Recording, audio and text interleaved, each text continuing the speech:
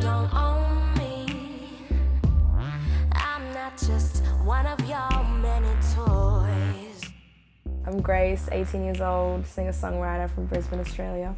I always had a very musical family. My grandparents were singers, my brother is a singer, my mum can kind of sing but just mainly has like impeccable taste in music.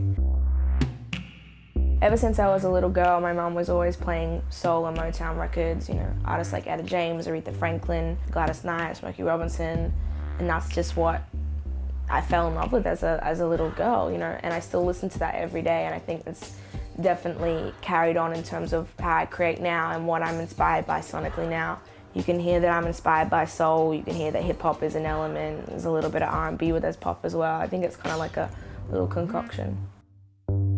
Hip hop is at the forefront of culture right now. You can't escape it, it's everywhere. The hip hop artists that I like, like Kanye and Jay-Z and Nas, you know, some of the bigger guys.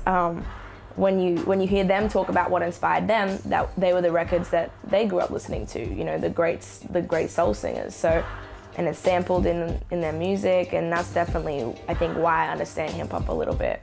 I think Australia has always had a great music scene. It's very much like the UK in that sense. I've always felt, you know, it's important for artists to be able to write their own songs, perform live, and it's not just about a picture perfect, like cookie cutter pop star who's been made and crafted by a label. It's authenticity, and it's artists like Sam Smith, Sia, Ed Sheeran, they're perfect examples of that.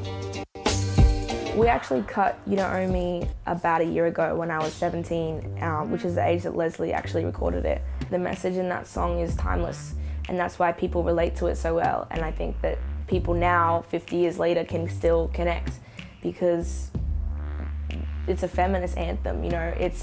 It's very hard for a female to sing along to those words and not feel empowered or strong, and that's why I wanted to get involved with it, really.